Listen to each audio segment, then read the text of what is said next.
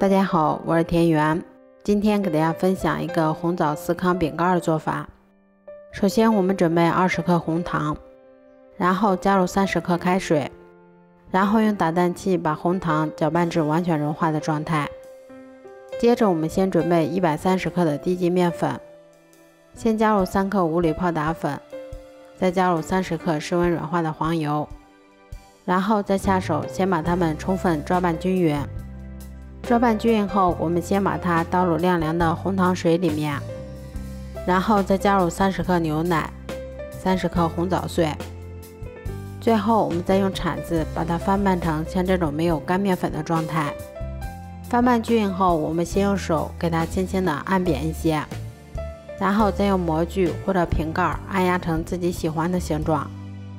都做好后，把它们依次放到铺有硅油纸的烤盘里面。接着我们在表面先给它刷上一层鸡蛋液，然后再把它放到烤箱里面。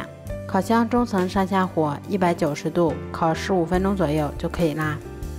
这样做出的红枣司康饼干吃起来非常的松软香甜，咬上一口还有一股浓浓的红枣和牛奶的香味儿。